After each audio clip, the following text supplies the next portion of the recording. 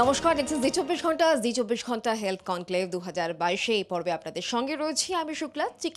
চিকিৎসা পরিষেবার সঙ্গে যারা যুক্ত তাদেরকে তো আমরা কুর্নিশ জানাচ্ছি, সেই সঙ্গে বিভিন্ন চিকিৎসা প্রতিষ্ঠান তাদেরকেও কিন্তু একই সঙ্গে আমরা এই মঞ্চ থেকে কুর্নিশ জানাচ্ছি। ধন্যবাদ জ্ঞাপন পর্ব চলছে।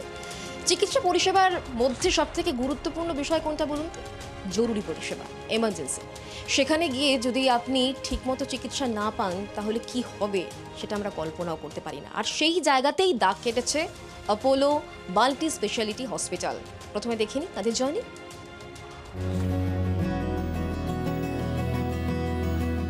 2003-এ পথ চলা শুরু। রোগীদের জরুরি পরিষেবা দেওয়া শুরু হয়েছিল সেই থেকেই। রোগীকে প্রায় মৃত্যুর মুখ থেকে ফিরিয়ে আনার এই কর্মযজ্ঞে প্রশিক্ষিত এবং অভিজ্ঞ মেডিকেল টিম বারবার তাদের দক্ষতার প্রমাণ দিয়েছেন। পরিবারের কাছে ফিরিয়ে দিয়েছেন কাছের মানুষকে, আশ্বাস দিয়েছেন তারা আছেন। ঠিক এখানেই নিজেদের ব্যতিক্রমী প্রমাণ করেছে অ্যাপোলো মাল্টি স্পেশালিটি হসপিটালস।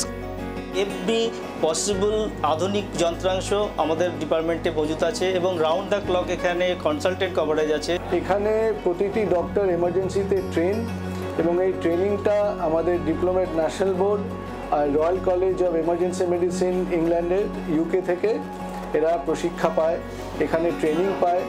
এছাড়াও অ্যাডভান্স অঙ্কোলজি পরিষেবা, গ্যাস্ট্রোসায়েন্স, লিভার ট্রান্সপ্লান্টের পাশাপাশি কার্ডিওলজি, নিউরোলজি এবং ট্রমা কেয়ার সহ সমস্ত বিভাগে বিশ্বমানের চিকিৎসা পরিষেবা প্রদান করছে এই হাসপাতাল। 19 বছরের এই দীর্ঘযাত্রা পেরিয়ে আজকের অ্যাপোলো বিশ্বমানের মহিরুহ অ্যাপোলো মাল্টি স্পেশালিটি হসপিটালস কলকাতাকে জি24 ঘন্টার পক্ষ থেকে এক্সেলেন্স ইন এমার্জেন্সি কেয়ার বিভাগে সম্মানিত করতে পেরে আমরা গর্বিত।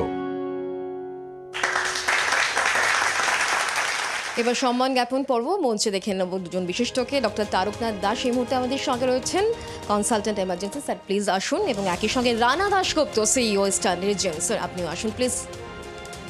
মঞ্চে আসতে অনুরোধ করব ডেপুটি এডিটর মৌপিয়া নদীকেও।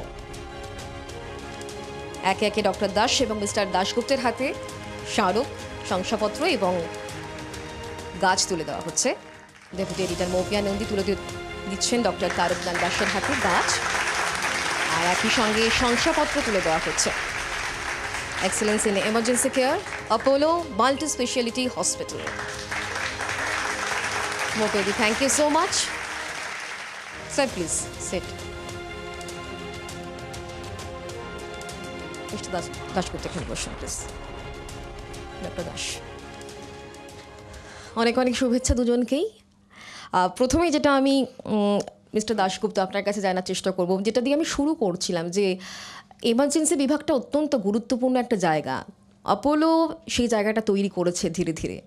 কিভাবে আপনারা তৈরি করলেন এই জায়গাটা, এই আপৎকালীন পরিষেবা যেটা মানুষের প্রাণ রক্ষার জন্য একেবারে গুরুত্বপূর্ণ একটা ভূমিকা, সেখানে অ্যাপোলো কিভাবে এই জায়গাটা তৈরি করলো, কিভাবে আপনারা সাজিয়েছেন আপনাদের এই ডিপার্টমেন্টকে? স্যার মাইক্রোফোনটা প্লিজ। তো আমাদের এমার্জেন্সি 26 বেডের, 20 বেডস একটা ব্লকে রয়েছে আর 6 বেড আরেকটা ব্লকে রয়েছে। এবং আমরা অ্যাপোলো গ্রুপ, মানে অ্যাপোলো গ্রুপে যত বড় হাসপাতাল রয়েছে তাদের এমার্জেন্সি ডিপার্টমেন্টটা স্ট্যান্ডার্ডাইজড। সুতরাং এক হলো যে প্রত্যেকটা বেড একটা ক্রিটিক্যাল কেয়ার বেডের মতন। তার উপরে রয়েছে যে লাইট রয়েছে, সেই লাইট ইজ লাইক অ্যান ওটি লাইট।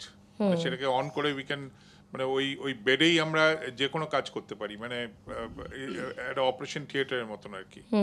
পাশে রয়েছে আপনার মেডিসিন, একটা কাবার্ড রয়েছে যার মধ্যে সব রকম মেডিসিন রয়েছে। আচ্ছা। সুতরাং সব রকম ইকুইপমেন্ট রয়েছে। সুতরাং একজন পেশেন্ট যদি ক্রিটিক্যাল অবস্থায় আমাদের এমার্জেন্সিতে আসে, নার্স কিংবা ডাক্তারকে বেশি মুভমেন্ট করতে হয় না। ওই বেডের পাশেই সমস্ত অ্যারেঞ্জমেন্ট রয়েছে। এবং যত তাড়াতাড়ি সময়টা খুব ইম্পর্টেন্ট, সময়টা ইজ ভেরি ইম্পর্টেন্ট। সুতরাং দ্যাট সেভস টাইম। এটা হলো 1 নম্বর। 2 নম্বর হলো যে আমাদের এমার্জেন্সিতে যে ডাক্তাররা রয়েছে, যে স্টাফরা রয়েছে, দে আর ভেরি ওয়েল ট্রেন্ড। এবং মানে not only doctor and nurse, but even junior staff. আমাদের নিয়ম হলো যে ইভেন আমাদের একজন ক্লিনার, সে যতক্ষণ না বেসিক লাইফ সাপোর্ট জানে তাকে আমরা পার্মানেন্ট করি না। এবং আমিও অ্যাজ এ সিইও, মানে প্রত্যেক বছর আমাকে পরীক্ষা দিতে হয় অন বেসিক লাইফ সাপোর্ট। ওকে সুতরাং দ্যাট ইজ আমরা জয়েন্ট কমিশন ইন্টারন্যাশনালি অ্যাক্রিডেটেড এবং this is a requirement. Okay okay okay so আমাদের emergency is one of the best, আমি প্রাউডলি বলতে পারি, এবং we save lives every day. ওকে আচ্ছা, এবার ডক্টর দাস আমি আপনার কাছ থেকে জিজ্ঞেস করবো, মাইক্রোফোনটা তুলে নিন প্লিজ। হার্ট অ্যাটাক এবং স্ট্রোক এর ক্ষেত্রে আমরা জানি যে গোল্ডেন আওয়ার এটা ভীষণ ভীষণ ইম্পর্টেন্ট, এই জন্য বলা হয় যে দেরি করবেন না, এবং যখন চিকিৎসকের কাছে যাচ্ছেন চিকিৎসকেরাও যাতে দেরি না করেন, এই সময়টাকে যাতে কাজে লাগান সেটাকে আপনারা এনশিওর করেন। এই জায়গাটা আপনারা কতটা মনোনিবেশ করেন, কিভাবে করেন? এক্স্যাক্টলি, গোল্ডেন আওয়ার বলতে অ্যাকচুয়ালি বোঝায় যেন কোনো মানুষের যখন চেস্ট পেন শুরু হলো বা শর্টনেস অফ ব্রেথ শুরু হলো বা অ্যাকিউট স্ট্রোকের কিছু সিমটমস দেখা দিল বা কোনো দুর্ঘটনা ঘটলো, তখন আমাদের অ্যাডভান্স লাইফ সাপোর্ট অ্যাম্বুলেন্স আছে, সেই অ্যাম্বুলেন্সগুলো যখন পিক আপ করে সেই তখন থেকেই আমাদের চিকিৎসা শুরু হয়ে যায়। কারণ আমাদের প্রত্যেকটা অ্যাম্বুলেন্সে অ্যাডভান্স লাইফ সাপোর্ট দেওয়ার ব্যবস্থা আছে এবং প্রত্যেকটা অ্যাম্বুলেন্সে ডাক্তাররাও থাকেন এবং তারা সরাসরি হসপিটালের মেন হসপিটালের সাথে যোগাযোগ রাখতে পারেন এবং তার মাধ্যমে আমরা জানতে পারি যে কী ধরনের পেশেন্ট আসছে। আর সেই অ্যাম্বুলেন্সগুলোতে আমাদের অ্যাডভান্স টেকনোলজি আছে, জিপিএস সিস্টেম আছে, কোথার থেকে পেশেন্টটা আসছে সেটাও আমরা জানতে পারি, বুঝতে পারি। আর তাছাড়াও অ্যাকিউট স্ট্রোক বা পলিট্রমা বা ধরুন চেস্ট পেন নিয়ে যারা হার্ট অ্যাটাক নিয়ে আসে তাদের জন্য আলাদা বেডের ব্যবস্থা আছে, সেই বেডগুলো আগে থেকেই রেডি করে রাখা থাকে এবং আমরা রেসপেক্টিভ ডক্টরদের যেমন কার্ডিওলজিস্ট বা ট্রমা টিম বা অ্যাকিউট স্ট্রোকের জন্য নিউরোলজিস্ট এদেরকে আমরা ইনফর্ম করে রাখি যে এই ধরনের পেশেন্ট আসছে এবং তারা আসলেই যাতে সঙ্গে সঙ্গে চিকিৎসার ব্যবস্থা হয় তার ব্যবস্থা করা হয়। মানে সব রকম ইকুইপমেন্টস একেবারে তৈরি করা থাকে।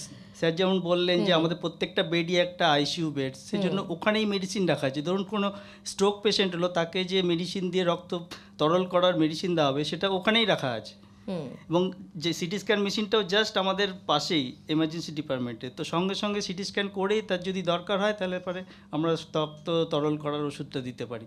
তো এইভাবে আমাদের কিছু প্যারামিটার্সও দেখা হয়, কোয়ালিটি মনিটরিং করা হয়, যেমন ডোর টু সিটি টাইম, মানে যত তাড়াতাড়ি পেশেন্টের সিটি করলাম তার চিকিৎসার ব্যবস্থা করলাম সেগুলোও দেখা হয় এবং এগুলো কোয়ালিটি প্রত্যেক মাসে অডিট হয়। এই অডিট পেপারগুলো আবার স্যারদের মাধ্যমে বোর্ডে যায়, তারাও আবার রিভিউ করেন। তো এই স্ট্রিঞ্জিং প্রসেসে আমাদের ট্রিটমেন্টগুলো দেওয়া হয় বলে আমরা এত উন্নত মানের চিকিৎসা দিতে পারি। ওকে, আর টেলি এমার্জেন্সির বিষয়ে একটু জানার চেষ্টা করবো স্যার, এটা খুব ইম্পর্টেন্ট, যেটা অপোলো প্রথম করেছিল। আমরা টেলি এমার্জেন্সি আরম্ভ করে দিয়েছি অলরেডি, সুতরাং এবং ডক্টর দাসি ওটা মনিটর করে।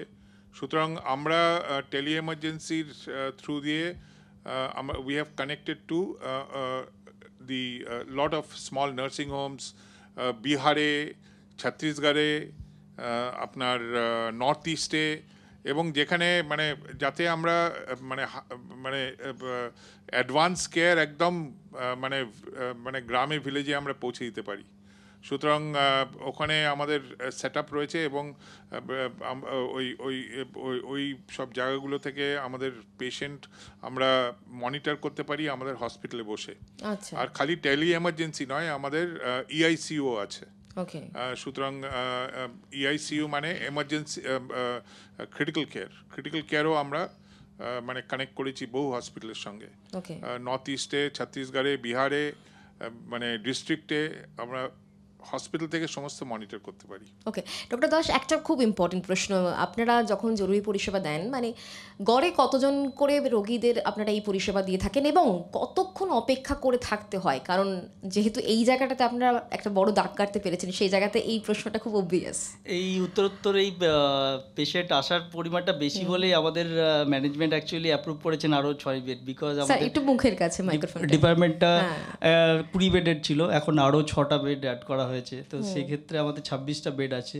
প্লাস যদি দেখা যায় যে কোনো পেশেন্টের মানে ইমিডিয়েট ট্রিটমেন্ট দরকার, আমরা দরকার হলে আমাদের আপনি যদি আমাদের এমার্জেন্সি ডিপার্টমেন্টে যান দেখবেন মাঝখানে অনেকটা জায়গা ফাঁকা রাখা আছে, তো এমন সিচুয়েশন যদি হয় তাহলে পরে আমরা দরকার হলে মাঝখানে রেখেও পেশেন্টকে ট্রিটমেন্ট দিই। ওকে, হ্যাঁ স্যার বলুন। আমি জাস্ট বলতে চাই যে আমাদের যেটা হয় যখন আমাদের হসপিটালটা প্রায় অ্যাভারেজ অকুপেন্সি হলো 80-85%। এই মাসে তো একদিন গেছে যেখানে 97% অকুপেন্সি ছিল।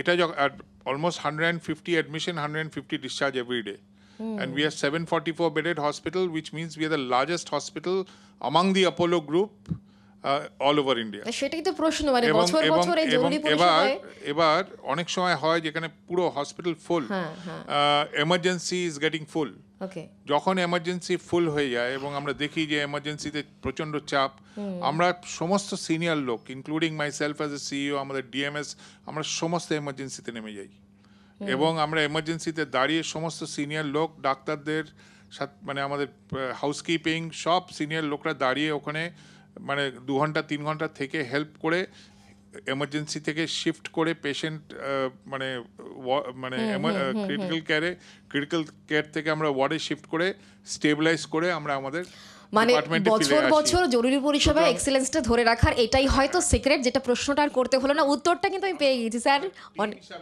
এক্স্যাক্টলি, টিম ওয়ার্ক এই জন্যই কিন্তু বলে এইভাবেই দাগ কাটতে পেরেছে জরুরি পরিষেবার ক্ষেত্রে। ধন্যবাদ স্যার আমাদের সঙ্গে থাকার জন্য, স্যার ধন্যবাদ আমাদের সঙ্গে থাকার জন্য। এভাবেই কাজ করে চলুক, আমাদের তরফ থেকে অনেক শুভেচ্ছা থাকলো। আপাতত এখন এখানে শেষ করছি, তবে অন্যান্য সব খবরের জন্য আপনি দেখতে থাকুন জি 24 ঘন্টা।